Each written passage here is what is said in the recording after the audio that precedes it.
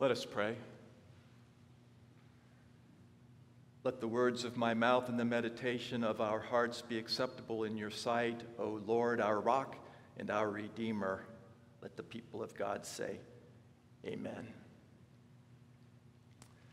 Grace to you and peace from God our Father and the Lord and Savior Jesus the Christ. Amen. Well, the topic of fear is certainly front and center thanks to today's readings.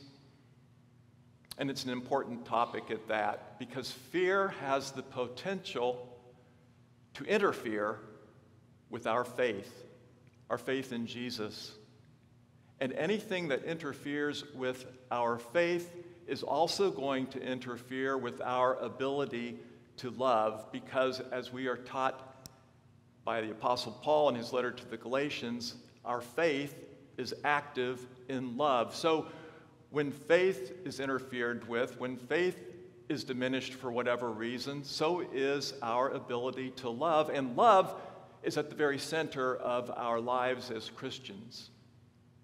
The two great commandments from God tell us to love. Love the Lord your God with all your heart and soul and mind, and love your neighbor as yourself. So when fear is threatened, when our ability to love is diminished, then our lives as Christians, fulfilling our purpose for our Lord, suffers. So it's important for us to get a handle on fear. And today's lessons give us what I would refer to as 3 recipes for fear and 1 remedy. Let's start with Elijah. Elijah was riding high. He had been in a big battle with the prophets of Baal, and he had prevailed by the strength of God. But after he destroyed the prophets, Queen Jezebel, who was a follower of Baal, she's the queen of the northern kingdom of Israel, she threatened Elijah's life. And she said, I'm going to do the same to you. And she had the means, she had the ability, she had the power to do that. And as soon as his life was threatened, Elijah turned and fled in fear. He fled 300 miles from north in Israel to the south of Judah to the mount called Horeb, also known to us as Mount Sinai, the mountain of God, where the law was given to Moses. And there Elijah hid in a cave on the side of the mountain. I think what happened to him was that when his focus was on God, he was strong and mighty, doing the works of the Lord. But when Jezebel threatened him, his focus was on his weakness.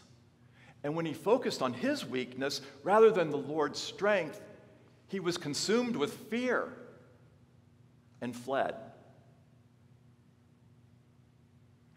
When we focus on our weakness, as opposed to focusing on God's strength, that is a recipe for fear.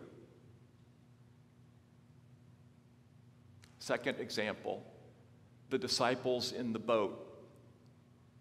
This was between 3 and 6 in the morning. They're in a boat on the Sea of Galilee, and Jesus comes walking to them on the water.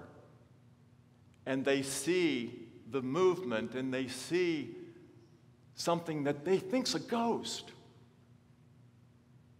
They don't know for sure what it is or who it is. And they cry out in fear. They're terrified, the scripture says. Their focus was on an unknown, something that was beyond their ability to know and understand. And in our lives, when we focus on the unknown instead of the God who is known to us through Jesus Christ, that's when we are consumed with fear or fall prey to fear. Focusing on what we do not know as opposed to the one who we do know is a recipe for fear. Third example involves Peter. So Peter says, "Lord, let me come to you on the water." And Jesus says, "Come." And Peter gets out of the boat to take the walk of faith. And he is walking in faith, and he is focused on the Lord until he notices the wind that's blowing strong against him. And as soon as his focus is taken off of Jesus and put on the wind, which is circling around him, pushing against him, he begins to sink in fear. When we focus on the circumstances in life over which we have no control, that swirl around us day in and day out, and our focus is on these circumstances rather than on Jesus, then we are vulnerable to fear. Faith can suffer, and when faith suffers, we begin to sink. 3 recipes for fear: focusing on our weakness, focusing on the unknown, focusing on circumstances that swirl around us beyond our control, instead of focusing on Jesus. That's when we get into trouble. So you know what the remedy is. Focus on Jesus. Psalm 145, verse 18 says, "The Lord is near to all who call upon him." And today in the second reading, St. Paul's letter to the Romans, he quotes the prophet Joel, and he says, "And everyone who calls on the name of the Lord will be saved." The remedy for fear is to call on the name of the Lord, who is near, who is present, and who is powerful.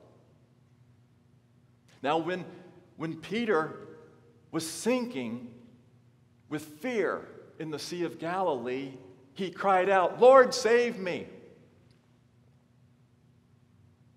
And immediately Jesus caught him and held him and safely secured him in the boat. The disciples in the boat, when they thought they saw a ghost and they were crying out in fear, Jesus spoke to them. The Lord was near, and he assured them, "Take heart, it is I. Do not be afraid." The Lord is present in the time of need and very powerful to save. And then Elijah, when he was hiding in that cave on the side of Mount Horeb, the Lord was near. God came to Elijah in the sheer silence of a moment and spoke to him. And when the Lord's word came to Elijah, he was set free from his fear. God said, "What are you doing here, Elijah? Go! I have work for you to do. You can't be held captive here by your fear." And on the strength of God's word to him,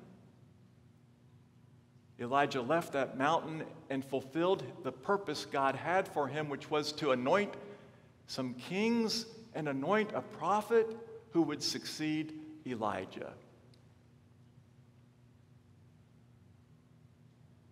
The Lord is present and powerful, quick to save, and reliable.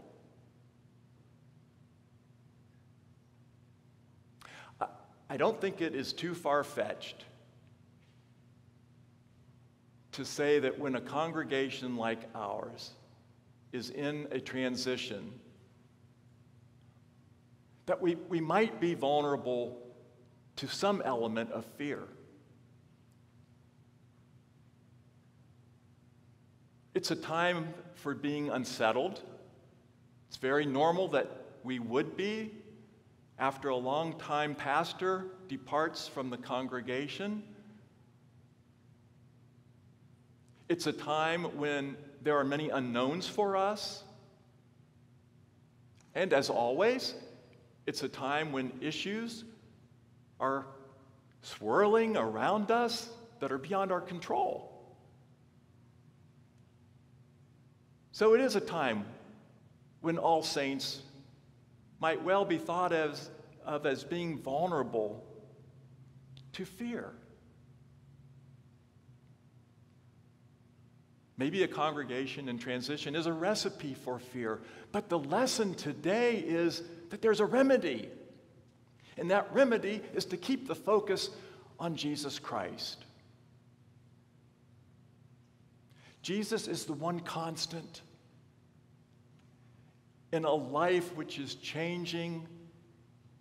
He's the one constant when we're dealing with a bunch of unknowns in life, when there are circumstances that are bumping up against us that we have no control over. Jesus is the constant when we are afraid. Jesus is there, the constant presence and power of Jesus Christ. St. Paul said, "The word is near you, on your lips and in your heart." This word of faith that we proclaim, and the word of faith that we proclaim is Jesus, that Jesus is Lord. Jesus is Lord over everything and everyone, and that includes your fear. Jesus is Lord over this transition. He is Lord over all that is unknown to us. It's known to him. Jesus is Lord over the circumstances in life that assail us, over which we have no control. Jesus is Lord over our brokenness. I wouldn't be surprised if many in the congregation are feeling like as a body, we are not quite whole. We're missing an important piece. We're missing Bonnie, a key person in this congregation. But Jesus is Lord over our brokenness, over our sense of not being whole. He is Lord over our sinfulness. By his wounds, we are healed. By his death on the cross, he offers to us wholeness, well-being, and forgiveness. And Jesus is Lord even over death, for by his resurrection from the dead, he won the victory over death and opened for us the way to everlasting life. Now, Jesus is Lord, and that's a constant that we can count on day in and day out.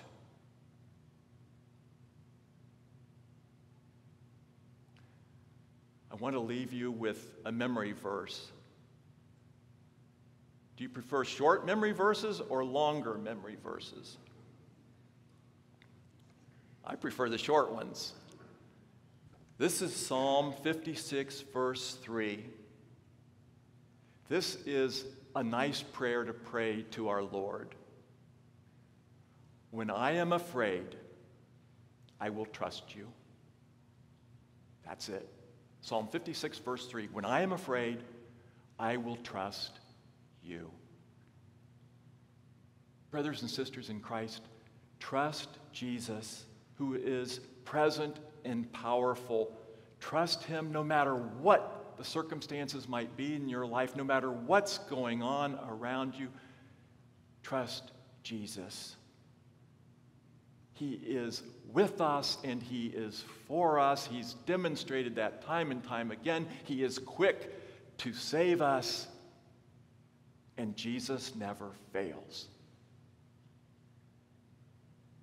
Amen.